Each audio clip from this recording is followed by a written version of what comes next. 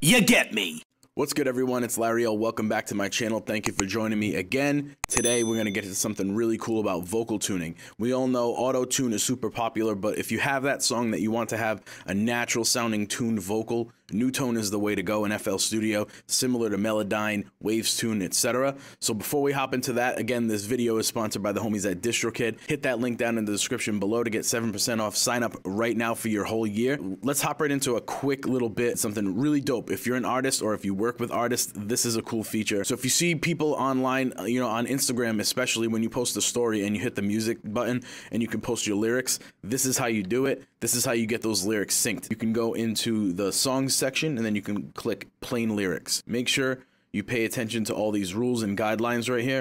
And you don't have to put the name or the title of the song. So we're gonna skip this and we're gonna copy and we're gonna paste it in. And then you can hit save lyrics. Now that we got our lyrics synced up, you're gonna get this green check mark. After that, we can go to the synced lyrics section.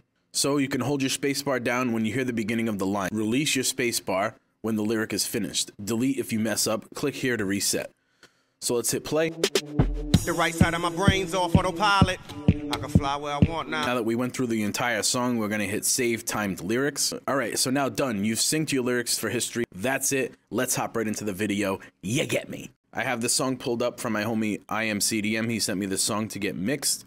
It's just a rough draft. He has a chorus and a verse. Yeah, so I'm gonna play a bit. All I have right now on this is like EQ, compression, and some reverb. I'm gonna play this hook. I'm just gonna play this one layer here because that's what we're gonna focus on tuning today. Got my eyes on the prize, yeah, it's you. Yeah, I wanna see you move, but I got some feelings too. You got the juice.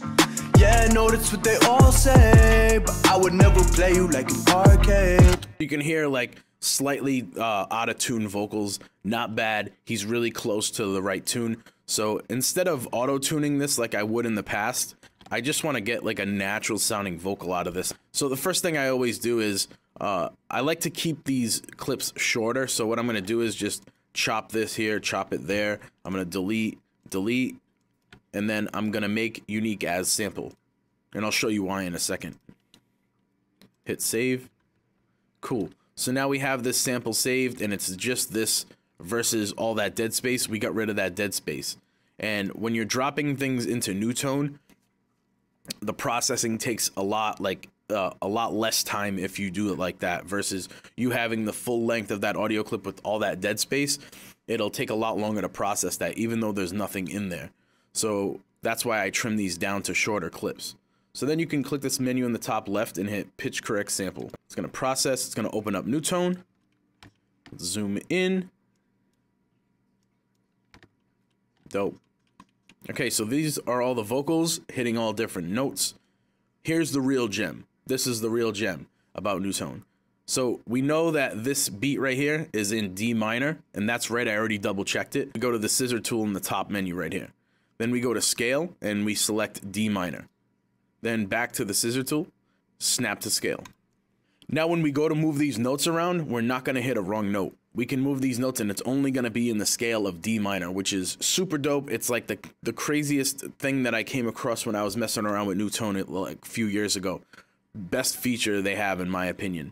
Saves you so much time. So the next thing I'm gonna do is highlight by holding Control and drag the mouse with Control to highlight everything. And then I'm gonna find a note right here when this cursor pops up, and I'm gonna right click. That's gonna lock everything nice and tight into the key of D minor. Then we're gonna go through and listen, and anything that sounds sort of slightly out, because this isn't perfect, we're gonna nudge around. And again, when you nudge a note up or down, it's only gonna nudge into the scale of D minor. Got my eyes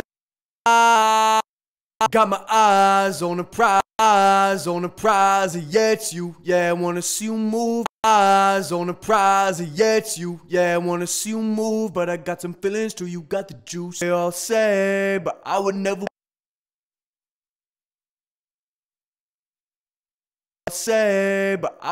play you like an arcade. I know that's what they all say, but I would never play you like an arcade. I know that's what they all say, but I would never play you like an arcade.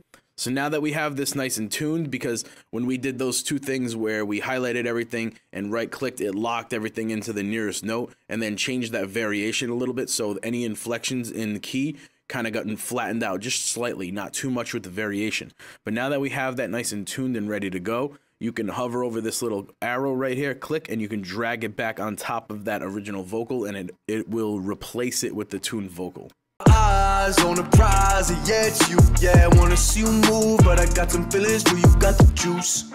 Yeah, I know that's what they all say, but I would never play you like an arcade. So that's pretty much it. You can go through and do that to every single vocal track in there. If you have anything that repeats, you can, of course, copy and paste it. You don't have to do it multiple times to things that just repeat themselves, like choruses, the doubles. I'm going to go ahead and do this on all the doubles and any ad-libs that I feel like need it. You can also create your own harmonies. I'll put a video link right here, how to create your own harmonies from scratch using Newtone as well. So you can click that and go watch that video right after this. So with that being said, thank you for watching. Thank you for joining me. If you have any questions, drop them down in the comments below. And as always, share this with a friend if you get me.